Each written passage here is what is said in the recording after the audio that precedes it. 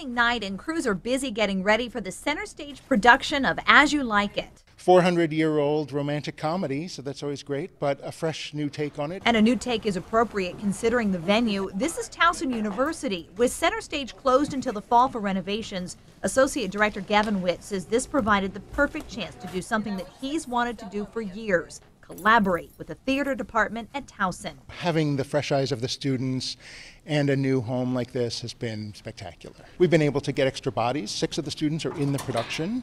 They've contributed wonderfully.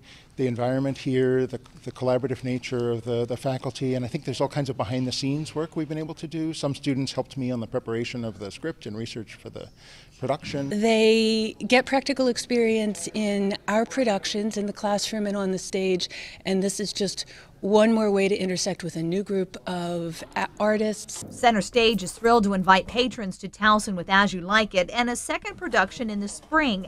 And as for students like theater design major Josh Schumann, he says he's learned a lot, including some things are universal. A lot of theater is the same, no matter where you are and where you go. But also, I'm learning that troubleshooting and, there's different techniques. It's definitely a lot of fun. I mean, we have a great experience, and as students, we get to throw in the professional theater in our own space, so it's something we're comfortable with. Students are also learning about the rigorous schedule of professional theater because this show runs about 8 shows a week through Valentine's Day, and tickets are still available. To find out information, just log on to our website. Here in Towson, Jennifer Franciati, WBAL-TV 11 News.